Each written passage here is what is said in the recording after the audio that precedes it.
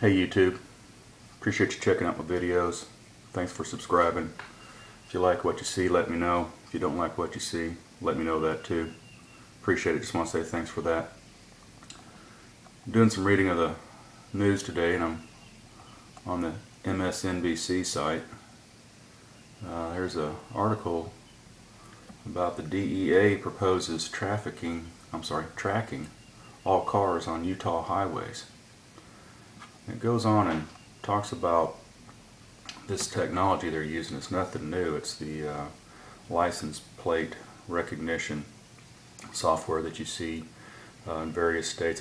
They have it here in my state as well.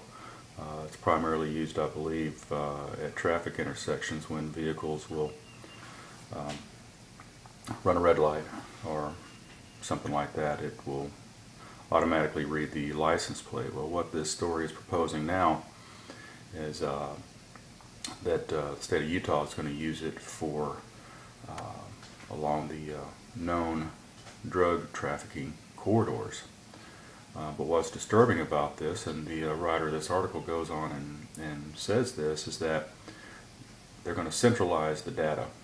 Now, in this database, what they'll be able to do is compile when your vehicle turns at an intersection, when your vehicle enters a city, when your vehicle crosses a state line, when your vehicle goes through a toll booth. Wherever your vehicle goes, they'll be able to record it. Now, I'd say some of these cameras will be obvious, some of these cameras will be hidden, so you won't know when you're being recorded. You won't know what the information is being used for. Just another invasion of privacy where they're gathering data on your vehicle and your movements, tracking your movements. Some people might say, well, if you're not doing anything wrong, what's the harm? It doesn't matter. It's just rubs me the wrong way to think that it is okay for the government to track and record my movements. Now, what are they going to do with this? I don't know.